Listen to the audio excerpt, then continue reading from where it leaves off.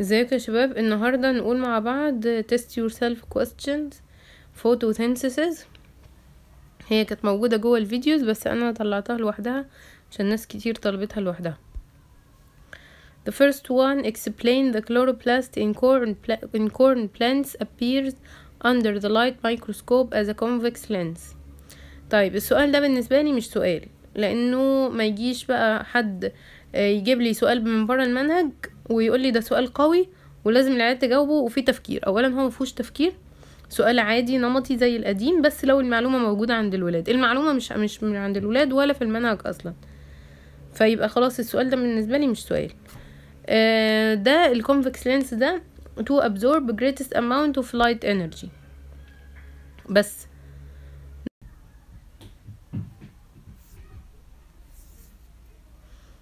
Number 2, the colors of peppers are varied between dark green, yellow and orange. ده according to the chlorophyll pigments. فاحنا عندنا chlorophyll A و B كانوا green in color، ده اللي هو dark green. اليلو هيكون chlorophyll اللي هو الزنزوفيل، والاورنج هيكون كاروتين pigments. فعشان كده البيبر اللي هو الفلفل الملون ده اصفر واحمر واخضر. Question number 2, the opposite figure illustrates the percentage of pigments that present in a leaf of plant. Study it, then choose the correct answer. And study الفيجر دي البرسنتج ودي البيجمنتس. عندنا Z و Y و X. X ده البيجمنتس فيه عالية، البرسنتج يعني عالية جدا. Y البرسنتج about 20% اللي هي البيجمنتس يعني، وزي يعني قليلة جدا. تمام. Number 1, the most light energy that needed for photosynthesis process is absorbed by X، عشان ده اللي هو green pigment اللي هو chlorophyll A و B. Which of the following elements affects the efficiency of chlorophyll absorption to light؟ طبعا magnesium.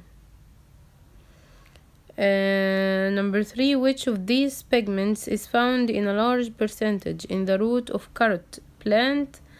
carrot plant هيكون فيه Z اللي هو الكاروتين اللي هو فيه pigments قليلة. Which of these pigments is found in large percentage in a stem of ملوخية plant؟ الملوخية فيها لونها green، فأكيد فيها X اللي هو chlorophyll A أو chlorophyll B، عشان هما 70%. تمام كده. Choose the correct answer. If the magnesium element is detected in a leaf of a plant, it will be found in the cells in an excess amount. It will be found in the cells of palisade layer in an excess amount، عشان الباليسيد layer ده هو اللي فيه chloroplasts أكتر. Number 2, cutin layer is absent in an aquatic plant while its thickness increases in the desert plant. Explain this. طيب الكيوتين لاير ده اصلا impermeable to water، والاكواتيك plants هي عايزة تعمل absorption للwater and mineral salts، فمش هيكون فيها الكيوتين لاير ده.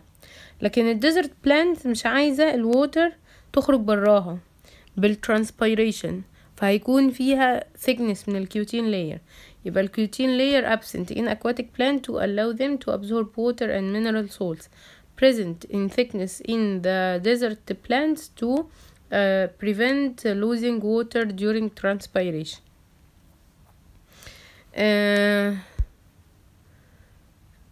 Test yourself. The opposite figure represents the products of photosynthesis process of two living organisms A and B. If you know that ده A وده B، في حاجتين similar اهي طلعت، وفي X لوحده و L لوحده. If you know that A organism A ده is an autotrophic organism، that lives in a salty swamp that is rich in sulfur element. B is an autotrophic organism that lives in mud soil. In the light of this, suggest an example of each of the living organisms A and B. طيب ال A ده هيكون green purple sulfur بكتيريا زي اللي احنا خدناه، ماشي، عشان هو المكان ده rich in sulfur element اللي احنا خدناه في الدرس، green purple sulfur بكتيريا، قصدي كان purple sulfur بكتيريا. B هيكون green plant عادي عشان ده live in mud soil العادية بتاعتنا. In the light of this, suggest example قلناها. Determine each of the following X, Y و Z and L. Y و Z دول يعني ما بينهم هما الاتنين يعني حاجة مشتركة، فده ال products of photosynthesis اللي هي ايه بقى؟ الجلوكوز ده product of photosynthesis، تمام. التاني ممكن يبقى ايه؟ water، لان البرودكت التاني هيكون مرة اكسجين ومرة سلفر، فالاكسجين هيكون عند المد بكتيريا اللي هو عند المد سويل اللي هو L، واكس ده هيكون سلفر. يبقى الاتنين دول عملوا A و B، عملوا فوتوسينثيسيس، طلعوا جلوكوز واكسجين او جلوكوز وسلفر، فالجلوكوز ده موجود ما بينهم هما اتنين، والووتر كمان هي موجودة ما بينهم هما اتنين، لكن L و X، L هتبقى oxygen و X هتبقى sulfur. Choose the correct answer. Number 1. Which of the following graphs illustrates the relation between the percentage of presence of purple sulfur bacteria Y in swamps water and the sulfur that precipitated in X. طيب ال purple sulfur bacteria أصلا بتعمل photosynthesis و produce sulfur كتير، فكل ما تعمل photosynthesis تعمل production للسلفر، فهتبقى انهي واحدة دي؟ by increasing the purple sulfur bacteria الsulfur increased. When using carbon dioxide containing oxygen isotope O18 in photosynthesis process, which of the following will contain the oxygen isotope O18 in the products of reaction؟ طيب نفتكر تاني الفوتوسينثيسيس بروسيس كان فيها كربون دايوكسيد and water producing glucose water واكسجين. الاكسجين اللي في الووتر بيطلع في الاكسجين اللي في الووتر بيطلع في الاكسجين اللي في الاخر، والاكسجين اللي في الكربون دايوكسيد بيطلع في الكربوهيدراتس والووتر. وهحط لكم لينك الشرح بتاع الفيديو اللي بيقول الحاجات دي في الديسكريبشن بوكس تحت الفيديو ده. يبقى glucose water. Of number 1, the decrease of soil water that is absorbed by the plant according to the photosynthesis process. الووتر اللي انا بسقي بيها الزرع مش هتبقى موجودة، فايه اللي هيحصل؟ الفوتوسينثيسيس طبعا will decrease والplant will die because the water is responsible for the oxygen production in the plant، او the water is responsible for photosynthesis process. ولو عايز بقى تشرح بقية الفوتوسينثيسيس براحتك، عموما هي الاسئلة دي مبقتش موجودة بقى يعني choose. Number 2, the absence of NADP from chloroplasts during the light reaction. ال NADP ده hydrogen carrier carry the hydrogen to the dark reaction, so the hydrogen will not be carried to the dark reaction, so the carbon dioxide will not be fixed. تمام. Question number 5. Which of the following substance is produced by the corn plant in a direct way, and which is produced in an indirect way from the photosynthesis process? Corn oil, corn starch, glucose. Explain your answer. طيب هو البلانت بيعمل photosynthesis process وبيطلع compound temporary compound. الكومباوند ده ما بيبقاش موجود، بيبقى 3 كربون اتوم اسمه بيجال او فوسفوجليسرالدهايد.